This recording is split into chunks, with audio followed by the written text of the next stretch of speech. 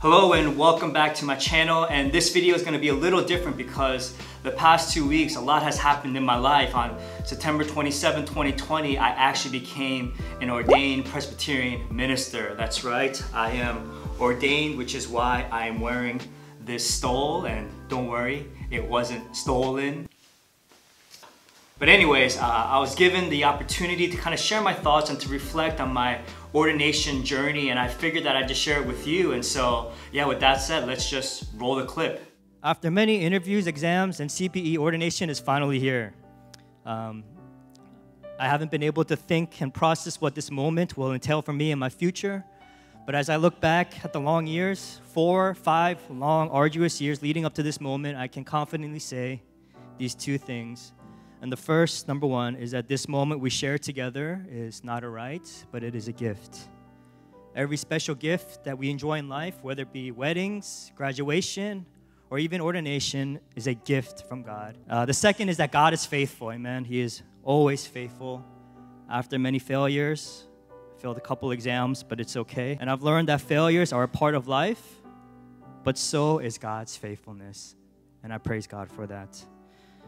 We are not here because we are smart or qualified, but because God has carried us from day one up until now. And it is that truth that gives me security and the confidence to continue working for the kingdom of God.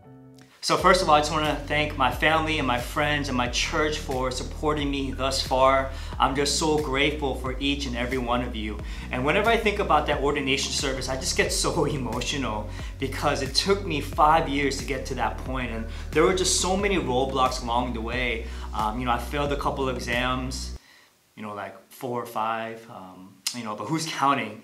And, I got so discouraged, I became apathetic, and I really questioned my calling as a pastor at that time, and giving up seemed like a viable option for me at that time. But as I look back, I'm so grateful that I didn't. Sometimes the way to experience God's grace and God's power and God's provision in life is really through failure and through hardship.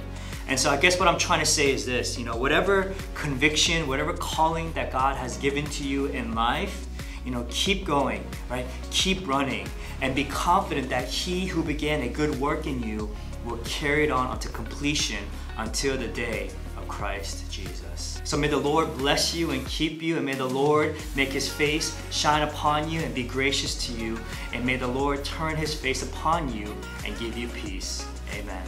And so with that said, I'll see you in the next video. Peace.